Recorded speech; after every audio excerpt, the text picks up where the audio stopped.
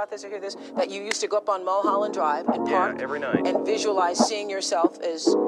Yeah, I would visualize, This is when you were broke and poor. You know, right, having directors interested in me and people that I respected saying, you know, I like your work or whatever that is, and I would visualize things coming to me that I wanted or whatever. Drive home and think, well, I do have these things. They're out there. I just don't have a hold of them yet, but they're out there. I wrote myself a check for $10 million for acting services rendered, and I gave myself 5 years, or 3 years maybe, and I dated it Thanksgiving 1995. Just before Thanksgiving 1995, I found out that I was going to make $10 million and dollars.